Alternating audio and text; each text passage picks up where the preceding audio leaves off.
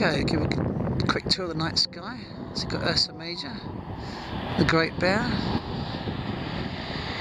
and two right-hand stars point straight up to Polaris, North Star, and there it is. It's now in the centre. And where should we go? We should go to the south, east. Head toward Orion, there it is, rising.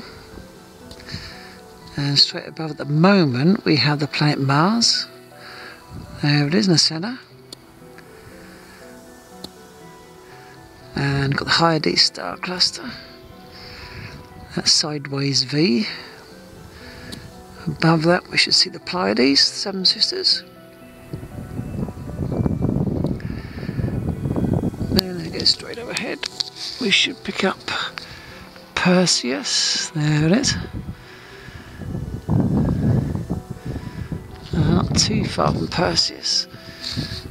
Cassiopeia, the Queen, the W. If I was to rotate it, you can see the W. There she is.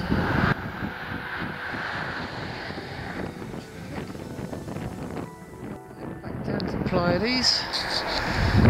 Then we go slide it over to the right. Pick up Jupiter. There it is.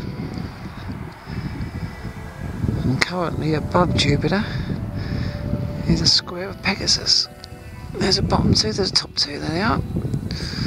All four stars are in. Oh, nice meteor. Thank you very much.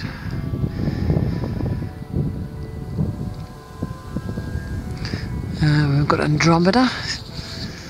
Just about picking out the galaxy. There it is. Right in the centre now, the Andromeda Galaxy. We're M31. 2.5 million light years away. There's the furthest objects you can see without telescopes, because that is cheating. Right, now we go back down to Square Pegasus. Slide round to the right. What else have we got? Should pick up Cygnus the Swan. There she is. Deneb at the top. Slide down through the Milky Way. And to the right we now have Vega, that bright star, made famous in the film Contact. Now we're getting a little bit of interference from cars. Never mind. What have we got here? Oh, an aircraft. I thought it might be a satellite. And pretty neat. Back down to Ursa Major.